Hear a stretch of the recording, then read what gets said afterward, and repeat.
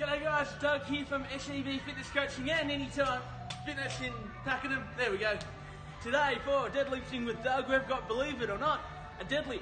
Conventional barbell from the floor deadlift. It's actually not from the floor. We've got the mat set up, our new blocks, new mats that we've got here at Anytime Fitness in Pakenham, and we've raised the bar because I have pretty bad thoracic mobility and pretty bad spinal flexibility, so I struggle to maintain that flat back at the bottom position. So what we can do, if you're like that, if you're a tradie, a footballer, a male, if you just have crap flexibility and mobility, raise the bar, it'll help a lot.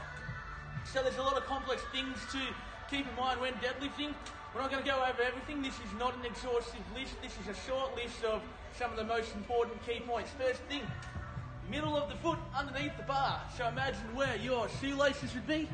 We're looking at this part right here, if you can see that, in the middle of my foot, between the toe and the heel. That's got to be directly underneath the bar. The second thing is, we're going to grab the bar, we're going to snap it in half, we're going to break it in the middle. The third thing, and of course the most important thing, is hips down, so I've got that flat back. So I'm not in a squat position, because if I'm in a squat position with the knees forward, I have to lift the bar forward and up. You can see that my hips are actually back. I've got more of a horizontal back, not a vertical back. So here's a couple of reps, guys. Big breath in, snap it in half.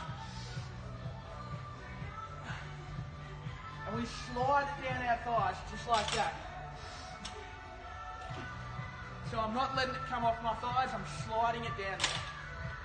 If you guys have any questions or comments or queries or even jokes, put them in the comment section, message us, and have a great day.